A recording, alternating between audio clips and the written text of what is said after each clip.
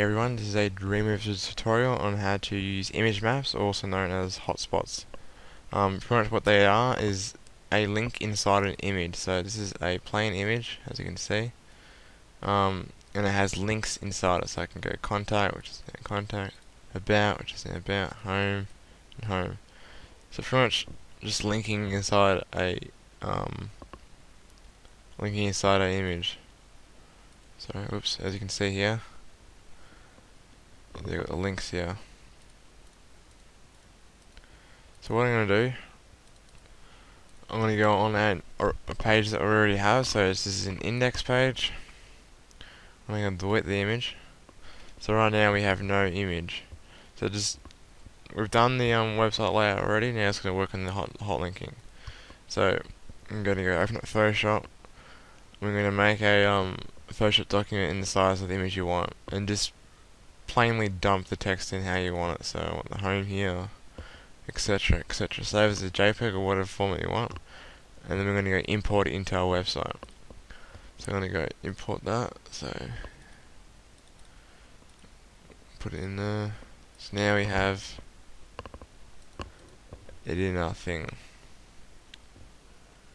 We want to go, once we have it in the thing, we want to go down here, which are the image maps. So these are the hotspot tools. So I'm going to grab the rectangle one and go around it. It's going to pop up saying please insert an alternative field to this link. Description will help visually impaired people. So we can go in here where it says link, the hash button. We can go and replace it with index.html. And target, this doesn't really matter. This is the target tower. It either opens up in itself, the top or parent, or it can open up a new blank page. So depending if it's linking up to a third-party program or third-party website, sorry, I would say a blank page. If it's the same website, if it's in the same thing, I would go top or whatever. Alternative, you could just say index or home. Index. And then we can do the same for about. About .html top, and then go about, and go same for contact. Contacts, sorry. Top.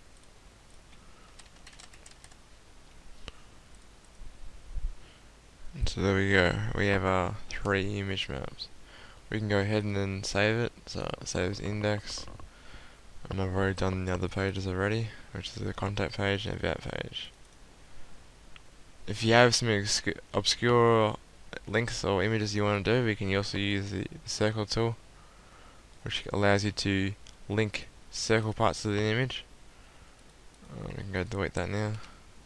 Or if you have some other ones that are a different shape besides circle or square, you can use this tool. You can link in however you want on any image you want. So go back out and go. Yep. So there you go, guys. Hope you liked this tutorial. There's many more. You can request some tutorials in the link description. And watch out for some more tutorials from me. Comment and rate and subscribe. Thank you, guys.